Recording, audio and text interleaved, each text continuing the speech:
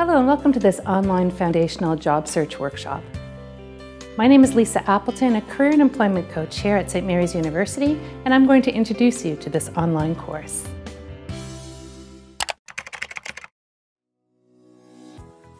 So what you'll learn during the course of this workshop is some of the technology to use in your job search and their different functions, the art of networking, and how to tell your story in different situations.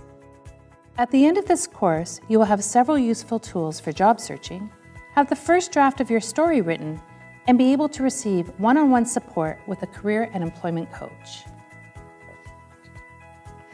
So a successful job search should include multiple avenues, including applying online and following up on your application, face-to-face networking, networking with people on online platforms such as LinkedIn, and connecting with recruiters.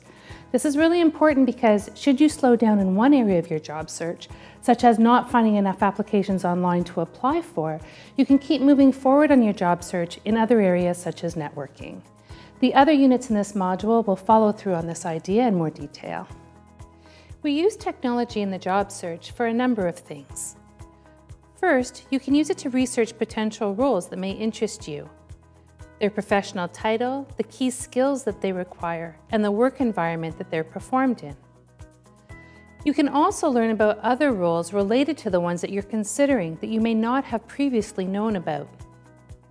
You can conduct industry research, including what the forecast looks like for that industry in the future. You can identify labor market trends in your city, your province, or across Canada by industry or job type, so that you know which jobs are in a pattern of growth and which are in decline. And each province has its own site, in addition to the federal government site for all of Canada. Searching for job postings to apply to can be done on other sites such as Indeed.ca, Career 360, Career Beacon, and LinkedIn. It is important, however, after applying online, that you follow up by trying to connect with people in that company, either face-to-face or through social media. You can also set up your profile on specific company career web portals where you can post your applications. And you can research jobs of interest and create word clouds through a word cloud engine to find which words are the most Google optimized or good for the applicant tracking system.